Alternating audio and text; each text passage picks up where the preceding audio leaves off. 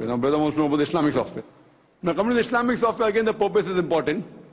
The purpose of the Islamic software, suppose a company has created a software of the Quran, of the Hadith, and spent a lot of money. And then, if that software is available in that country, in that city, and for you to save the money, instead of paying 5,000 rupees, you want to buy 200 rupees, then it is haram.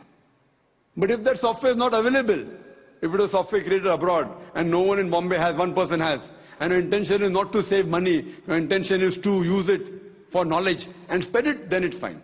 But then if you take that software and make a copy and sell, it is haram. The selling person is surely haram. If you make a copy and give it free to your friend, it may come in the grey area, no problem.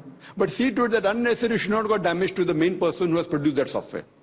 So if you're living in a country where software is easily available, and then if you pirate it to save money, it is wrong. But if you're living in one part of the world where the software is not available, and you want to have knowledge of the Quran, want to search the Quran, want to study the Quran or Islam, etc., and then because of lack of availability, if you make a copy, inshallah, Allah will forgive you. But if you make it as a business, make copy and sell, then it is wrong. You can directly tell to the company, see so and so thing is there, I want to make copies and sell, give me permission. With permission, no problem. Hope that's the question. Any brothers have any question?